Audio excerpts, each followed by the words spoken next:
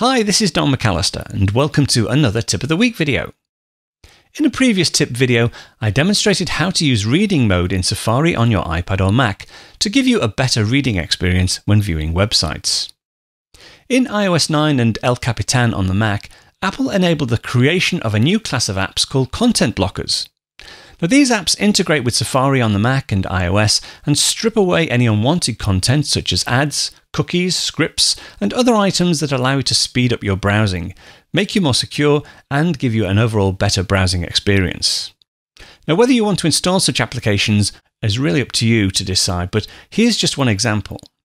Now, the content blocker I'm going to demonstrate on this iPad is one called Purify. You can find it on the App Store. Just do a quick search for Purify Blocker. It's a free application. I've already downloaded and installed it. I can find it on my home screen. So if I go into the application, currently it's set to disable or block ads and tracking. I could also switch on block resources such as images and scripts, etc. But basically, that's all you need to do. There's no real configuration within the application unless you want to switch on some additional blocking. If we come out of here, what you need to do, though, is to go into Settings. And in fact, before I actually put this on, you'll see here there's a Content Blockers section here.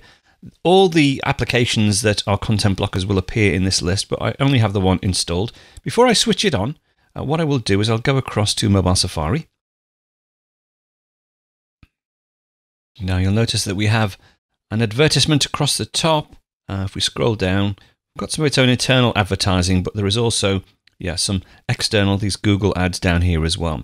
So if you want to actually block those ads, what you can do is come out of Mobile Safari. If we go into Settings and then we switch on the content blocker. So remember, currently switched to block ads and tracking. If we come out of here, go back into Safari. And if we reload our content, you'll see that advertisement across the top has now gone. And also some of the internal ads are still there, but those external ads seem to have disappeared.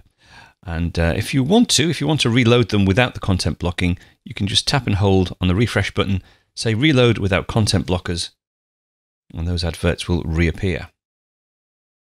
There we go. So if you want to keep on top of using your Apple devices, there are over 700 full video tutorials available to ScreenCastsOnline members, covering all aspects of the Mac, iPhone, iPad, Apple Watch, and even the Apple TV.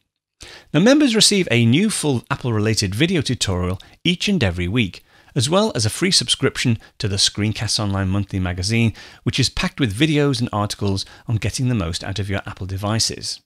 Now, you can get your 14-day free trial membership over at ScreenCastsOnline.com, or check out some of the free content over on the SEO Showcase app on the iPad, iPhone, and Apple TV.